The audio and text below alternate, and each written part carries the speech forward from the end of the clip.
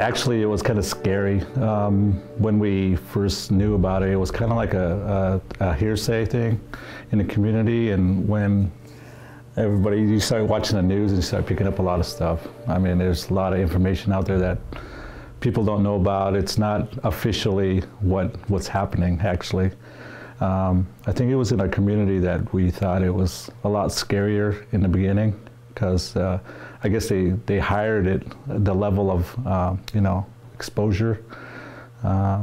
In our community, I was more worried about our elders. Like they said, it was targeted at our most valuable elders, the older age, and all the younger people didn't really realize it could affect everybody at the time. So I was more concerned about our community being infected, how you got infected, when you can get infected, things like that. You touch certain areas that other people touched, and because I've never been through a pandemic before, so it was really new, and I know it's new to everybody else too. So.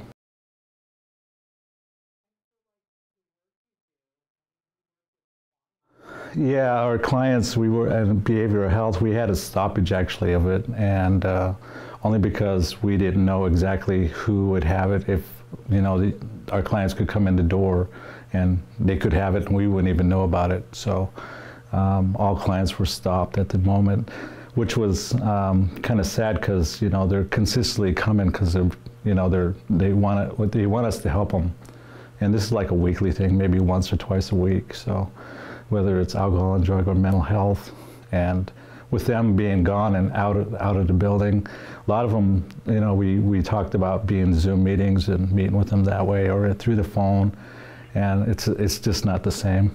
But yeah, that was the only way we could communicate with our clients. So.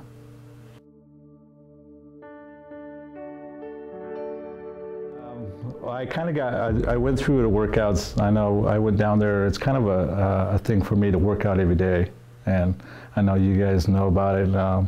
I've been busy with baseball a lot, so I got to stay in shape. Once the gym closed and everything, I kind of had to figure it out. So in the mornings at 6 o'clock, I get up and go run, and then I do my own workouts on my porch, which I've been doing since we've been locked down since March. So it's been over a year now since I'm kind of getting used to it now, and it's kind of like an individual workout now. The people don't watch you, you got to do it yourself, so you're kind of relying on your own ability to, keep going. In March, when they shut everything down, we figured that our league in Portland was shut down too. So I know all outside sports and everything, but in Washington, I guess the two levels are different. So in Oregon and Washington. So we ended up playing in Vancouver, Washington last year, and that didn't start until the end of July.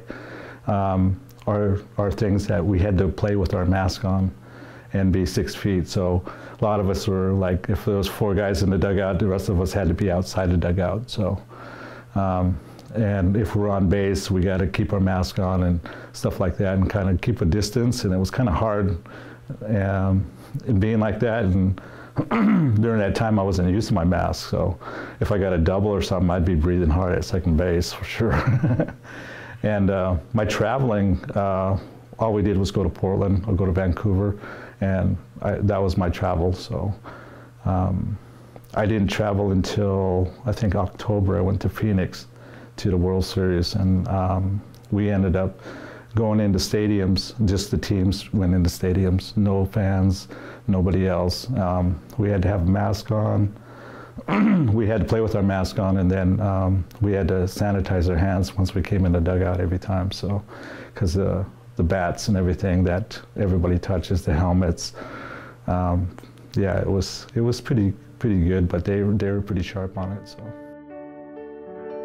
Well, the vaccination, I was good about it, only because I delivered to seniors through the whole pandemic. I delivered senior meals 3 times a week, and the reason why we did that was to keep seniors at home during this pandemic, so they wouldn't come out and go out and in the community. I was more excited about getting vaccinated because I wasn't sure exactly, same thing. We didn't want to, infect our seniors. and at the same time you don't want to infect yourself at the same time. So when I got vaccinated, it was a good feeling, but at the same time you figure out, you know, your loved ones, your family, you know, if they're going to get vaccinated too. So, and that was more of a concern to me, because I was thinking my mother, I'd rather have my mother get vaccinated than myself. So, because my mother's, I think she's 79, so, you know, I was more worried about her than myself, so.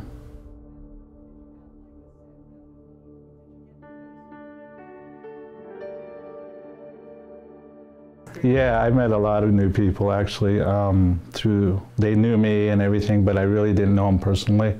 Once I did the route, I started in March. I think it was like somebody just showed me the route, because I didn't really know the addresses, because you don't see addresses on on the streets pretty much. So once I got to within a month, people started recognizing that I'd been going there for a month, and pretty soon it was like 6 months. And then winter time came, and I was more worried about the snow, but we didn't have any snow. So I made a lot of connections, and the usual route, we used to be told to deliver meals to the outside, and they would come out and get it, which I didn't think it was right, because, you know, seniors, you'd rather just serve it to them and give it to them, bring it to their door. So that's what I did. So I think I made an impact with them on that. But yeah. I made a lot of new friends, you know, on my routes.